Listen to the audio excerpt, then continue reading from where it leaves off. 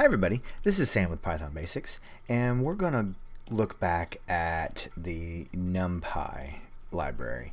So alright, a couple of times ago we ran a little script and we learned how to create a random array.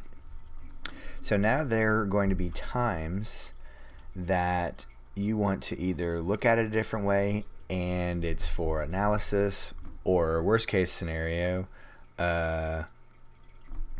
it was laid out wrong and things were transposed. So guess what? Look at what Numpy has for us. Transpose. Sometimes I like to leave out that S.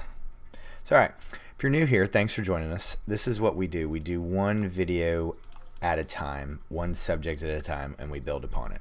So alright, it flips the array. So let's look at it. So right here we have, it is a 3 by 4, just like so. So now if we run transpose on this, it flips it on its axis, and it now has this being the columns and these are now the rows.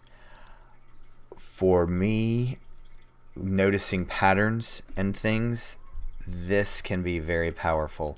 And of course then when you're searching and looking at things, seeing it from a different angle usually begins to solve that problem. So you're going to now see where we're going to start going with this. So just wanted to drop this in because this is time for us to start looking at this and visualizing and visualization and really starting to tell the story. So as always guys, thanks for watching. Please leave any comments, questions, or any video requests below, and don't forget to hit that subscribe button and the notification bell, because we got videos coming out all the time and we build upon them. Don't want you to get behind or overwhelmed. So as always guys, thanks for watching, stay tuned, and we'll see you next time. Bye guys.